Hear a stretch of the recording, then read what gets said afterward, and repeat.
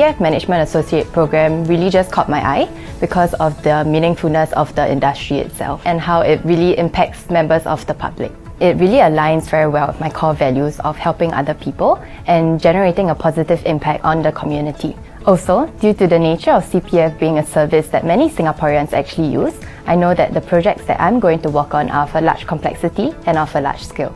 For me, it must be the fact that the work I do has a very real impact on the livelihood of CPF members. So I hear feedback from CPF members on the ground all the time. I study the issues and I want to make things better.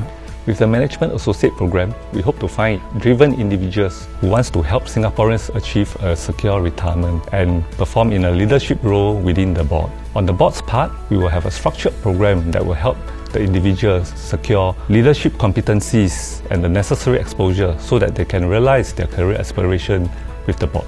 I feel that it really gives us the opportunity to interact with the senior management team, and it also allows us to, understand the board on a deeper level through various rotations and accelerated learning.